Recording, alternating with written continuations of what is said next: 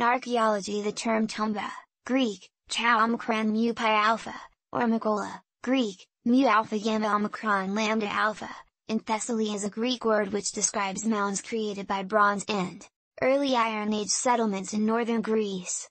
At first they were considered as grave mounds, but excavations since the early 1900s showed that most were the remains of settlements built up century after century from the collapse and rebuilding of timber-framed mud brick structures.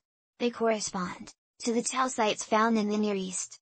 For example, a Toumba near Asyros in Greek Central Macedonia was occupied from 2000 BC to 900 BC. Here the earliest levels explored included a series of granaries containing one of the largest accumulations of charred crops from prehistoric Europe.